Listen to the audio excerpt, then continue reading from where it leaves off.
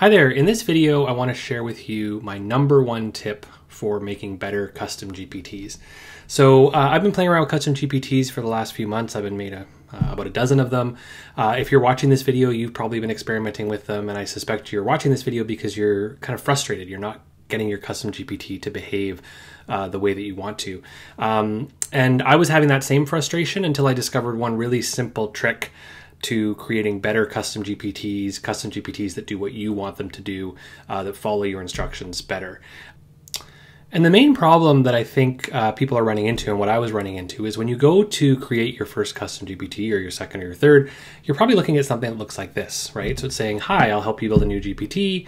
What would you like to make, right? And you start having a conversation with ChatGPT about what it is you'd like to do. So maybe in my case, I want to upload some of my course handouts, and I say, I would like you to make a tutor bot for my students that will answer questions about my data visualization course based on the attached handouts.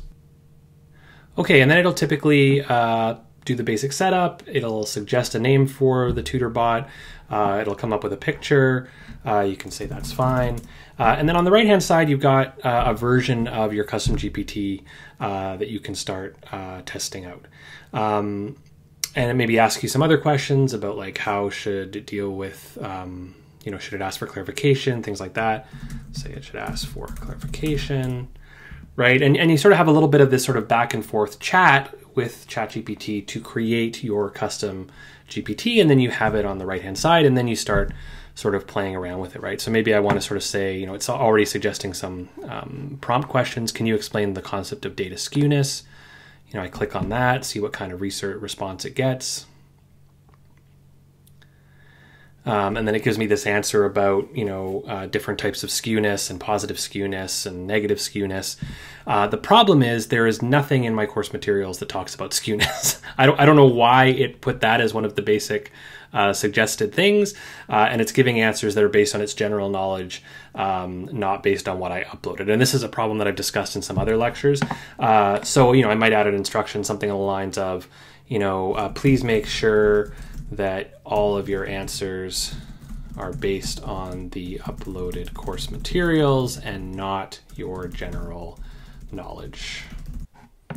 Okay, and it says now the bot will ensure all responses are strictly based on the uploaded course materials. I can try that data skewness question again.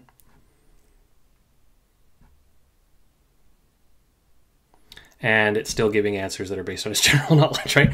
And this is something that I spent way too much time on. I would keep on basically saying, come on, do this, do this, do this. And it would say it had done it, but it hadn't really done it. And it was driving me bananas.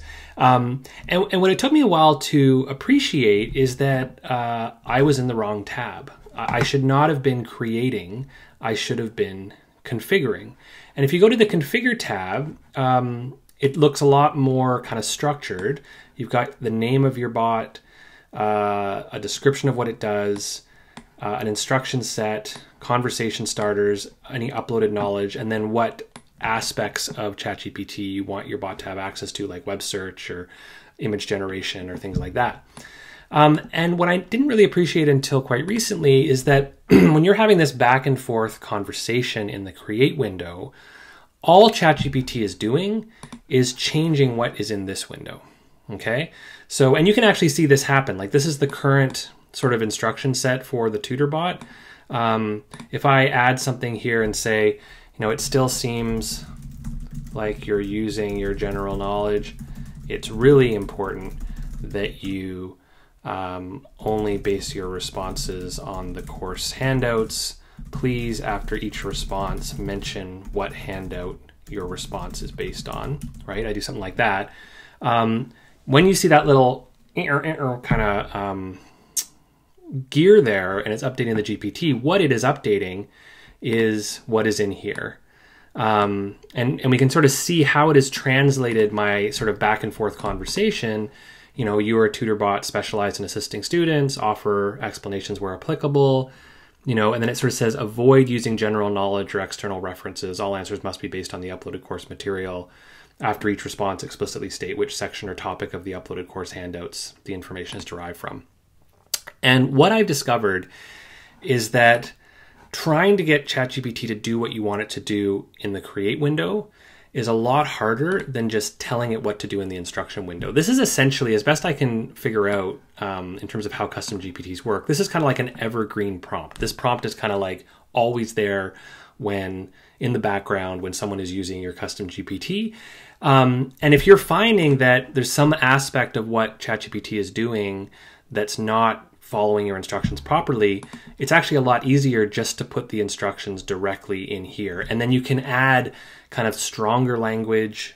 You can repeat yourself a little bit more. So instead of sort of saying avoid using general knowledge, I could say something like, it is very important that you never base your responses on anything but the course material. If you are asked about something that is not in the course material, refuse to answer, right? And then I can also change these conversation starters. It just made the conversation starters for me, right? But I can sort of pick ones that are better for mine, like what are the best chart types to use, right? What's the best way to download data from StatsCan, right? Things like that. And then I can sort of see, like if I sort of say, what is data skewness?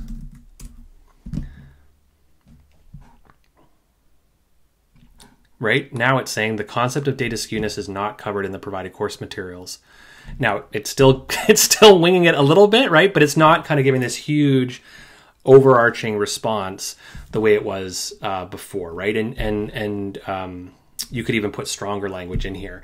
And what I've really discovered is I think it's not a bad idea for your very first custom GPT or for the first 20 minutes when you're building it to use Create, because you may not have a really great sense of how prompting language works, and ChatGPT will do at least a basic job of taking your kind of rough ideas of what it is you want and translating it into prompting kind of language.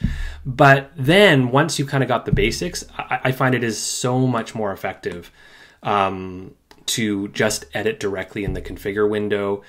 In particular, if the custom GPT is doing something you don't like, I find it's often very, very hard to use this kind of create window to get stuff taken out of those instructions, whereas you can just delete the instructions, right, from the instruction set.